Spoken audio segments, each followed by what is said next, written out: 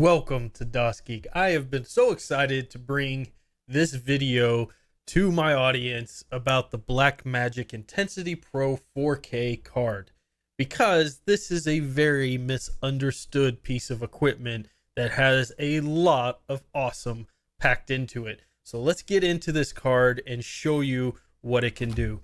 First of all, the Intensity Pro 4K has native Linux support. So whether you're on Windows, Mac, or Linux, you can utilize this card and you're going to have no issues, including setting up firmware updates or utilizing some of the software they have packaged, with one of the exceptions, of course, being a piece of software they include for video editing called DaVinci Resolve. And that piece of software specifically, you're going to need CentOS in order to get it to work. There are workarounds in Ubuntu and other things that people have put out there. I have tried them all. I have been unable to get DaVinci Resolve to work in any of them, but CentOS has native support for it. Apparently, a lot of big studios utilize RHEL, or CentOS as their servers when they're doing production, so that's why it's supported out there. But you don't really need any of their software at all. Most people who are going to be using this device are probably more familiar with Kdenlive, OBS, Shotcut, and all of those programs will work with this device here. Now, what is the Blackmagic Intensity Pro 4K? Well, it's a capture card, and that's all it is. It's going to capture anything with the connections that it has that you connect to it, but it is not going to act as the hardware encoder for you, meaning that if you're trying to use it for streaming, which you certainly can, you can use it to stream a PlayStation, you can use it to stream any of your devices that you want, if you're using in Linux, for instance, but it's not going to do the encoding for you, so you're not going to see a drop in CPU usage and memory. So if you're already having issues, and this is where all the complaints that I read came from this card, was that they couldn't get that portion of it to work, or wasn't dropping the CPU usage or memory, and they state that throughout on this card. It is not meant as a Elgato HD. It does capture things like Elgato, but it doesn't have that encoder in it, and it doesn't do that compression with it. So you get a much cleaner, more studio professional looking view. So it's not going to cut down on your memory CPU usage. So that's very important, because I thought I wasn't going to like this card based on some of the reviews, but after I started reading them, it seemed to be certain complaints that of people who misunderstood what this card was really for. Let me just give you a quick demonstration here in OBS. Right now, what we're streaming is the Super Nintendo Entertainment System right here. That is connected to the Blackmagic card that is installed in my computer, and we are on Linux right now. We're using Ubuntu, and you can see that it's streaming it in 720p, which is the max for this device, but it can record anything all the way up to 4K. So you got that new PlayStation Pro ultra high definition console, and you want to stream it utilizing your Linux machine, you can do that with this card. There are some competitors out there like the Magewell, but they're a lot more expensive. This card ran me about $160, making it in line with most of Elgato's products, for instance. And it also has a lot more options and power than some of the ones that are similarly priced, and it has Linux native support. So it's important to remember that Blackmagic is a cinema company first and foremost. Their whole goal, they sell equipment that's $2,000, $4,000, $5,000 on up, so that production studios and things can capture live TV. They can do any of their production and editing on these devices, and that's who they primarily market to.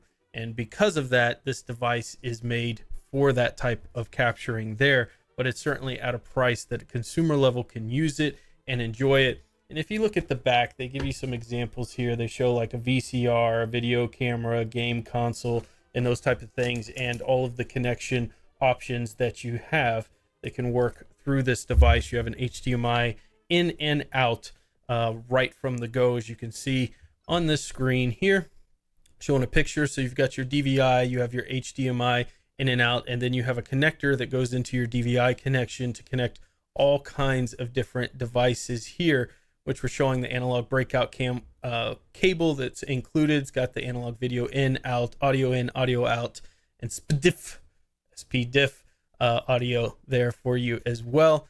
And one of the key things here, which a lot of people who aren't in movie studio production and things aren't going to understand, is it has a 10-bit color depth.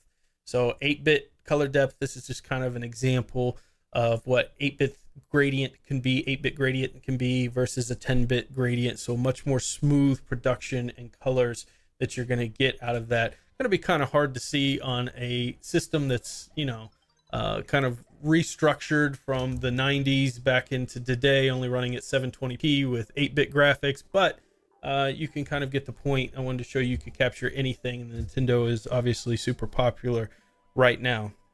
So that's the main complaint, is that this does not have a hardware encoder in it, but you could still use this to stream. For instance, if you wanted to have another PC, you want to have a streaming setup like the pro streamers do. If you had another PC hooked up, a lot of pro streamers use dual PCs to do their streaming content. You could put this card in your secondary PC, and that could be a pretty low-end machine. It doesn't have to be as powerful as your gaming machine, and it can capture all the footage and take all the encoding off of your main machine. So you can still, there are still alternatives in ways that you can use it for that. But again, that's not what it's really meant to do. And playing Rocket League, streaming through the device uses about 30% of my CPU, and utilizing the device uses the same amount, about 30% of my CPU.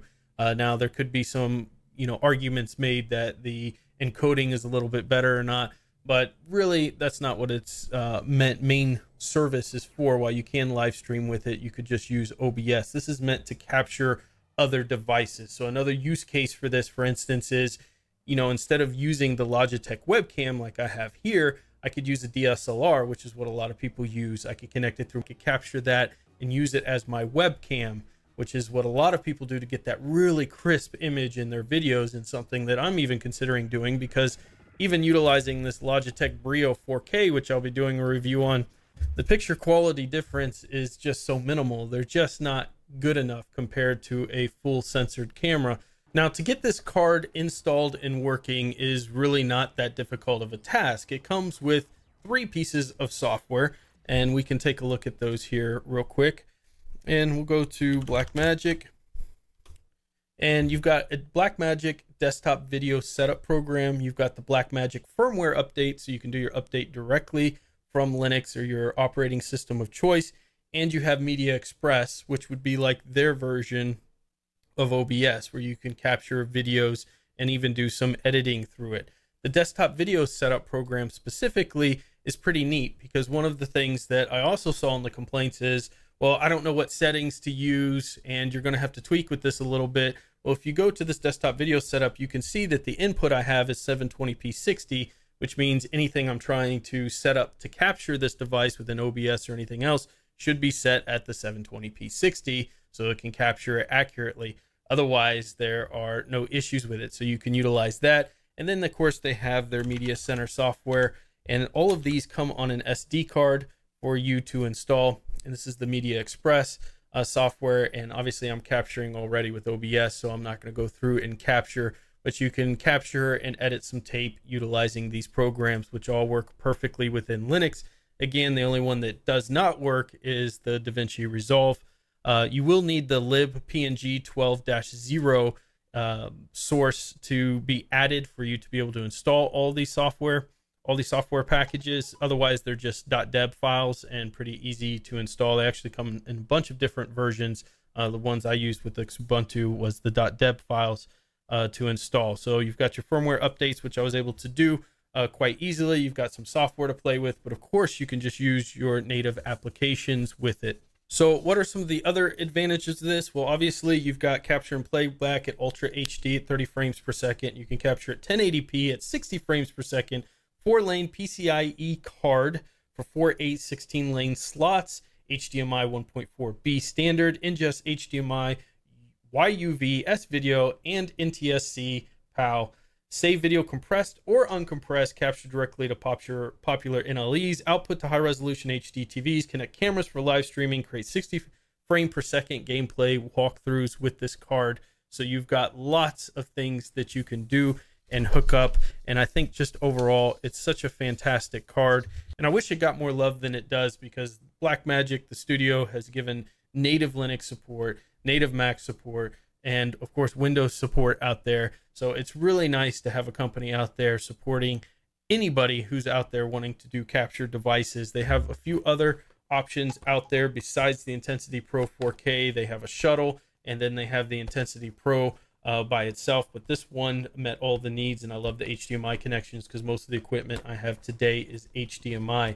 So I hope you've enjoyed this video. I hope you will continue or consider taking a look at the Intensity Pro 4K as an option if you're looking to capture your PlayStation, Xbox, digital SLR, video cameras, or any other device that you have, a new Super Nintendo Entertainment System that you want to show people, because it's a really cool device with really cool options out there. And until next time, get out there and capture some moments of your life and fill your brains.